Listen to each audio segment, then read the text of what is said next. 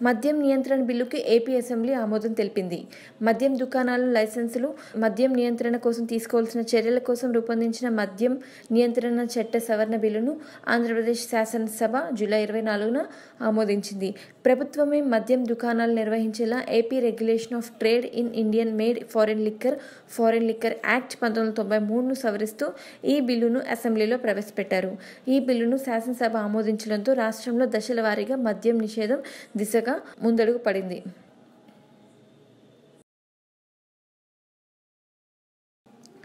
ఉపాధి బిల్లుకు AP assembly ఆమోదం తెలిపింది. రాష్ట్రంలో పరిశ్రమలు, కర్మాగారాలలో 75% ఉద్యోగులు స్థానికులకే ఇచ్చేందుకు ఉద్దేశించిన ఏపీ పరిశ్రమలు, కర్మాగారాలలో స్థానిక అభ్యర్థులకు ఉపాధి బిల్లు 2019 బిల్లుకి ఆంధ్రప్రదేశ్ శాసనసభ ఆమోదం తెలిపింది. బిల్లులో ప్రధాన అంశాలుగా స్థానిక పరిశ్రమల్లో 75% ఉద్యోగాలు స్థానికులకే ఇవ్వాలి. నైపుణ్యం, అర్హత లేదన్న సాకుతో పరిశ్రమల యజమానులు స్థానికులకు తిరస్కరించే వీలు లేదు. నైపుణ్యం లేకపోతే శిక్షణ ఇచ్చి ఉద్యోగాలకి తీసుకోవాలి. మిగతా 25% ఉద్యోగాలు యాజమాన్యాల ఇష్టం. యాజమాన్యాలకు ఖర్చులు తగ్గుతాయి. స్థానికుల్లో పరిశ్రమల పట్ల సానుకూల ధోరణి పెరుగుతుంది.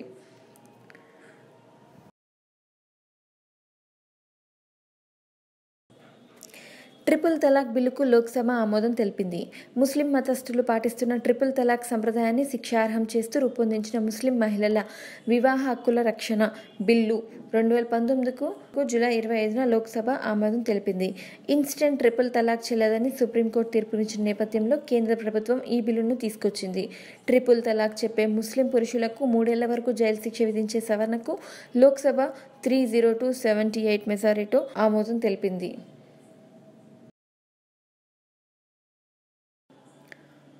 కన్నడ పీఠంపై యడ్యూరప్ప. కన్నడ నట కొత్త ప్రభుత్వం కొలుతీరింది. రాష్ట్ర ముఖ్యమంత్రిగా కర్ణాటక బీజేపీ అధ్యక్షుడు యడ్యూరప్ప 4వసారి ప్రమాణ స్వీకారం చేశారు. శుక్రవారం సాయంత్రం రాజ్భవన్లో నిర్వహించిన కార్యక్రమంలో గవర్నర్ వాజుభాయ్ వాలా ఆయనతో ప్రమాణ స్వీకారం చేయించారు. సంఖ్యాశాస్త్రంపై నమ్మకంతో ప్రమాణ స్వీకారానికి ముందే యడ్యూరప్ప తన పేరులోని అక్షరాలను మార్చుకోవడం గమనార్హం. దీంతో ఆయన పేరు యడ్యూరప్ప కాస్త యడ్యూరప్పగా మారింది.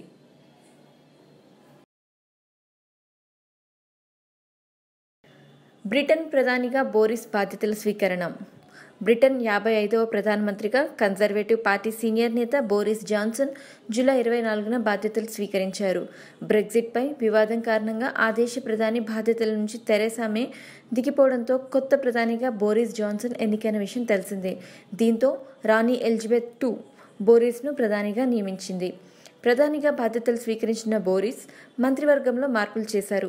మొత్తం 3 భారత సంతతికి చెందిన ఎంపీలకు జాన్సన్ తన టీంలో స్థానం కల్పించారు. ప్రీతి పటేల్, రిషి సునక్, అలోక్ శర్మ అనే భారత సంతతి ఎంపీలు కొత్తగా కేబినెట్లో చోటు దక్కించుకున్నారు.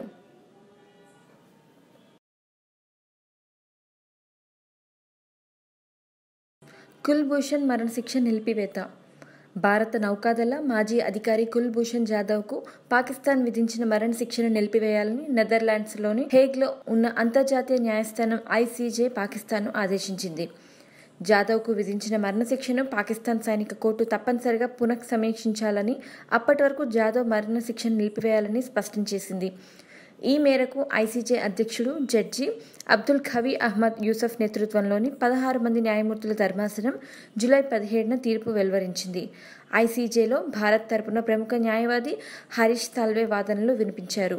పాకిస్తాన్ సైనిక కోర్టుల విశ్వసనీయతను ఆయన ప్రశ్నించారు. జాదవ్ను కలిసేందుకు భారత అధికారులను అనుమతించకుండా ఇండియాకు ఉన్న రాయబార హక్కులకు పాక్ భంగం కలిగించిందన్న వాదనను 15 మంది న్యాయమూర్తులు అంగీకరించగా 1 మాత్రమే వ్యతిరేకించారు. జాదవ్ కేసును వాదించేందుకు హరీష్ సాల్వే కేవలం ₹1 మాత్రమే ఫీజు తీసుకున్నారు. చంద్రయాన్ 2 ప్రయోగం విజయవంతమైంది. చంద్రునిపై పరిశోధనలు చేసేందుకు ఉద్దేశించిన చంద్రయాన్ 2 ఉపగ్రహాన్ని భారత అంతరిక్ష పరిశోధన సంస్థ ఇస్రో విజయవంతంగా ప్రయోగించింది. ఆంధ్రప్రదేశ్లోని నెల్లూరు జిల్లాలో ఉన్న సతీష్ ధావన్ స్పేస్ సెంటర్ షార్లోని 2వ ప్రయోగ వేదిక నుంచి జూలై 22న మధ్యాహ్నం 2:43 GSLV Mark 3 M1 రాకెట్ ద్వారా చంద్రయాన్ 2ను ప్రయోగించారు. రాకెట్ బయలుదేరిన 16-13 నిమిషాలకు తర్వాత చంద్రయాన్ 2 నిర్జీత కక్షలోకి సమర్థవంతంగా ప్రవేశించింది. భూమికి దగ్గరగా 170 కిలోమీటర్లు, భూమికి దూరంగా 39,059 కిలోమీటర్ల ఎత్తులో ఉన్న భూకక్షలో చంద్రయాన్-2 రాకెట్ను విడిచిపెట్టింది. 5 రోజుల తర్వాత భూ నియంత్రిత కక్షలోకి చంద్రయాన్-2 ప్రవేశిస్తుంది. సగటున 3.84 లక్షల కిలోమీటర్ల దూరం ప్రయాణించనున్న ఉపగ్రహం సెప్టెంబర్ 7న చంద్రగ్రహంపై దిగనుంది.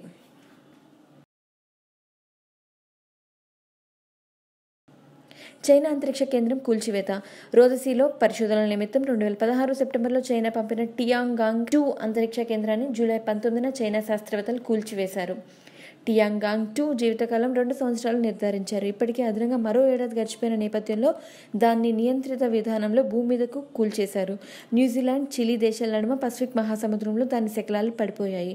2013 అక్టోబర్లో ఇద్దరు చైనా వ్యోమగాములు టియాంగాంగ్-2లోకి వెళ్లి ఇన్ ఆర్బిట్ ప్రొపెల్లెంట్ రిఫ్యూలింగ్ టెక్నాలజీ వంటి వాటిపై పరిశోధనలు చేశారు. Global innovations index GII 2019లో Bharat rank 5 స్థానాలు మెరుగుపరుచుకొని 52వ స్థానంలో నిలిచింది. ప్రపంచంలోని అత్యంత వినూత్న ఆర్థిక వ్యవస్థల ఆధారంగా రూపొందించే ఈ జాబితాలో మొత్తం 129 దేశాలున్నాయి.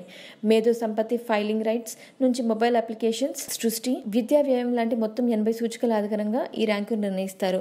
ప్రపంచంలోని టాప్ 100 సైన్స్ అండ్ టెక్నాలజీ క్లస్టర్ల జాబితాలో న్యూఢిల్లీ, ముంబై, బెంగళూరు నగరాలు స్థానం సంపాదించాయి.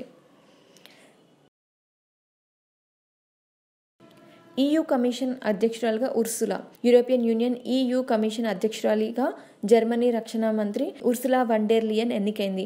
జూలై 16న జరిగిన EU కమిషన్ అధ్యక్ష ఎన్నికల్లో ఉర్సులా విజయం సాధించింది. దీంతో EU కమిషన్ అధ్యక్షురాలిగా ఎన్నికైన తొలి మహిళగా ఉర్సులా నిలిచింది. జర్మనీ రక్షణ శాఖ బాధ్యతలు చేపట్టిన తొలి మహిళగా కూడా ఉర్సులా గుర్తింపు పొందింది. తియానన్మెన్ అణచివేతదారుడు లీ పెంగ్ మృతి.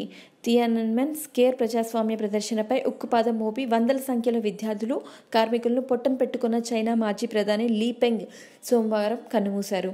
1928లో జన్మించిన లీ పెంగ్ అత్యుత్తమ కమ్యూనిస్టు నేతల్లో ఒకరిగా పేరొందారు. లీ పెంగ్ 4 ప్రధానిగా 1987 నుంచి 98 మధ్య కొనసాగారు.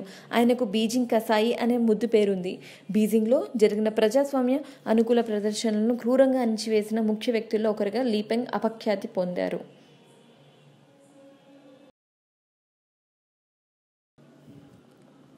దేశంలో బ్యాంకులను జాతీయకరించి 50 ఏళ్లు. దేశంలో బ్యాంకులను జాతీయకరించి 50 ఏళ్లు పూర్తయ్యాయి. 1969 జూలై 19న ప్రధాని ఇందిరాగాంధీ ప్రత్యేక ఆర్డినెన్స్తో banking companies acquisition and transfer of undertakings 14 బ్యాంకులను జాతీయం చేశారు. మలిదశ జాతీకరణ 1980లో జరిగింది. 1955లో ఇంపీరియల్ బ్యాంకును భారత ప్రభుత్వం రిజర్వ్ బ్యాంక్ సొంతం చేసుకుని దాన్ని స్టేట్ బ్యాంక్ ఆఫ్ ఇండియాగా మార్చాయి. 1969 నాటికి ఇది మాత్రమే ప్రభుత్వ రంగం బ్యాంక్, మిగిలినవన్నీ ప్రైవేట్ బ్యాంకులే. 1947 నుంచి 55 మధ్యకాలంలో 361 బ్యాంకులు మూతపడటంతో ఎంతోమంది డిపాజిటర్లు తమ డబ్బును పోగొట్టుకున్నారు. స్వాతంత్ర్యం వచ్చి దాదాపు 2 దశాబ్దాలు గడుస్తున్నా ఆర్థికాభివృద్ధి ఆశించిన రీతిలో లేదు. వ్యవసాయ రంగానికి అప్పులు దొరకని పరిస్థితి నెలకొంది.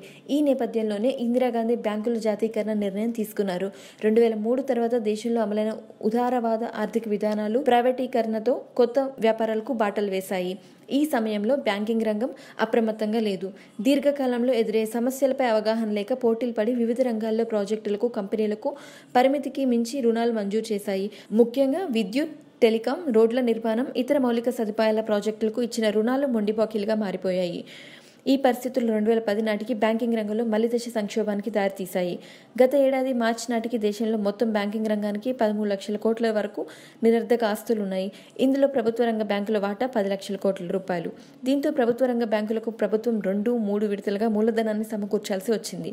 ఇలా గత దశాబ్ద కాలంలో ప్రభుత్వ రంగ బ్యాంకులు నష్టాల పాలై మూలధనం కోసం ప్రభుత్వంపై ఆధారపడే పరిస్థితి నెలకొంది.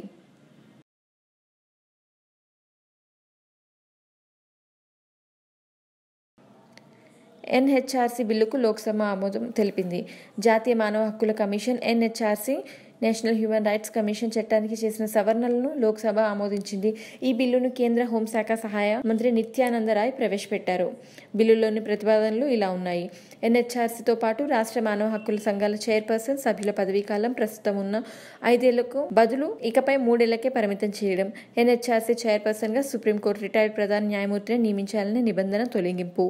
దానికి బదులు సుప్రీంకోర్టు, హైకోర్టుల విశ్రాంత న్యాయమూర్తులను కూడా నియమించే అవకాశాన్ని కల్పించారు.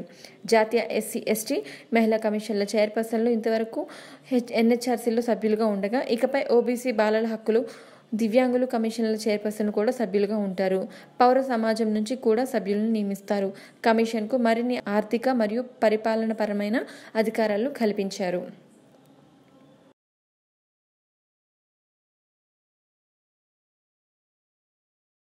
ఆర్టీఐ బిల్లుకు లోక్సభ ఆమోదం. సమాచార హక్కు ఆర్టీఐ చట్టం సవరణ బిల్లుకు జూలై 22న లోక్సభలో ఆమోదించింది. ప్రస్తుత నిబంధనల ప్రకారం సమాచార కమిషనర్లుగా నియమితులైన వ్యక్తులు 5 ఏళ్ల కాలం పాటు లేదా వారికి 65 ఏళ్ల వయసు నిండే వరకు ఏది ముందైతే అది ఆ పదవిలో ఉంటున్నారు. అలాగే ఎన్నికల ప్రధాన కమిషనర్ సిఈసికి ఇస్తున్నంత వేతనమే సిఐసికి, ఎన్నికల కమిషనర్లు కూడా ఇస్తున్నంత వేతనమే సమాచార కమిషనర్లు కూడా ఇస్తున్నారు. ఈ 2 నిబంధనలు మార్చి సిఐసి సహా సమాచార కమిషనర్లందరినీ పదవీ కాలాన్ని, వేతనాన్ని నిర్ణయించే అధికారానికి కేంద్రం తన చేతిలోకి తీసుకునేలా సవరణ బిల్లు ఉంది.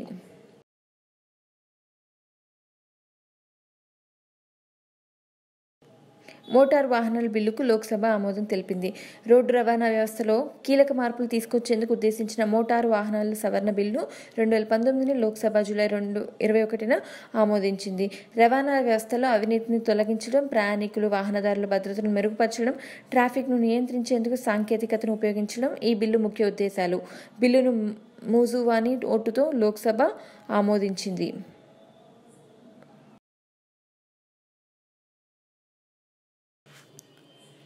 చిన్నారులపై పెరిగిపోతున్న లైంగిక దాడులను అడ్డుకోవడానికి, దోషులకు శిక్షలను పెంచడానికి, మరణ శిక్షకు అవకాశం కల్పించేందుకు బిల్లును కేంద్ర ప్రభుత్వం రాజ్యసభలో ప్రవేశపెట్టింది. చిన్నారులపై అశ్లీల చిత్రాల నిరోధానికి సంబంధించిన నిబంధనలను కూడా ఇందులో చేర్చారు. ఇలాంటి నేరాలకు 7 ఏళ్ల పాటు జైలు శిక్షతో పాటు జరిమానా విధించనున్నారు. పోక్సో చట్టం 2012కు సవరణగా లైంగిక నేరాల నుంచి చిన్నారులకు సంరక్షణ బిల్లు 2019ని కేంద్ర మంత్రి స్మృతి ఇరానీ ప్రవేశపెట్టారు. 16 ఏళ్ల లోపు బాలికపై అత్యాచారానికి పాల్పడితే 20 ఏళ్ల దాకా జైలు శిక్ష, దాని జీవిత ఖైదుగా మార్చే అవకాశంతో పాటు జరిమానా కూడా విధించవచ్చు. చిన్నారులను అశ్లీల చిత్రాల కోసం ఉపయోగిస్తే 5 ఏళ్ల దాకా జైలు, జరిమానా విధిస్తారు. రెండోసారి అదే తరహా నేరానికి పాల్పడితే 7 ఏళ్ల పాటు జైలు, జరిమానా విధించేలా ప్రతిపాదించారు. చిన్న వ్యాపారుల పింఛన్ పథకానికి కేంద్ర కార్మిక శాఖ ప్రారంభించింది. దీనికి సంబంధించిన విధి విధానాలపై ఉత్తర్వులు జారీ చేసింది. ఈ పథకం అమలు కోసం ఎల్ఐసి నేతృత్వంలో పింఛన్ నిధిని ఏర్పాటు చేస్తారు.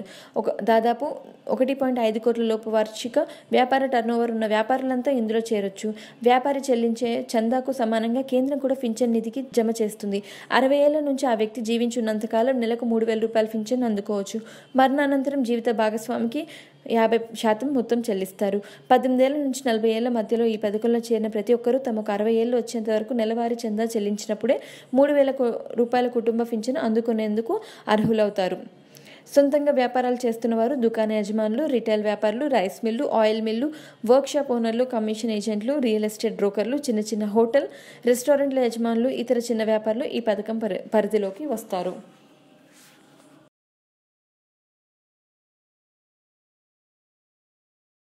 రాష్ట్రాల మధ్య తలెత్తే నదీ జలాల వివాదాలను నిర్ణీత కాల వ్యవధిలో పరిష్కరించే ఉద్దేశంతో రూపొందించిన అంతర్రాష్ట్ర నదీ జలాల వివాదాల పరిష్కార బిల్లును కేంద్ర జలశక్తి మంత్రి గజేంద్ర సింగ్ షెకావత్ లోక్సభలో ప్రవేశపెట్టారు.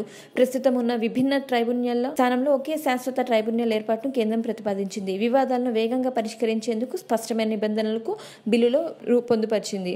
వివాదం ట్రైబ్యునల్ వద్దకు వెళ్లిన తర్వాత గరిష్టంగా 4.5 ఏళ్ల లోపే పరిష్కరించాలని ప్రతిపాదిత బిల్లు నిర్దేశిస్తుంది. ఒక్కసారి ట్రైబ్యునల్ తీర్పు వెలువరిస్తే అదే అంతిమం. వివాదంతో సంబంధం ఉన్న రాష్ట్రాలన్నీ తప్పనిసరిగా ఆ తీర్పును శిరసా వహించాల్సిందే. జల వివాదంపై విచారించడానికి ట్రిబ్యునల్ బెంచ్ ఏర్పాటవుతుంది.